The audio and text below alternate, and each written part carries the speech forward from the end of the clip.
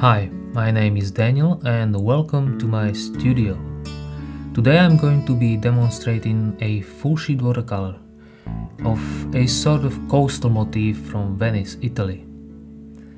My main focus is going to be on exciting color. Our two objectives during this first wash are first, painting around our whites, and second, establishing our color scheme.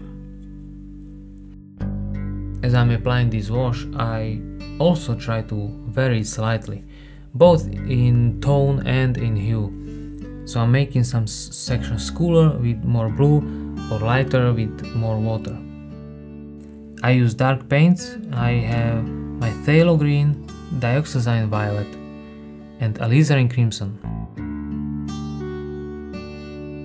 The little pole on the roof also helps bring the roofs to the front of the picture and push the sky back. It doesn't have really any other function. It was not there, but it needed to be there.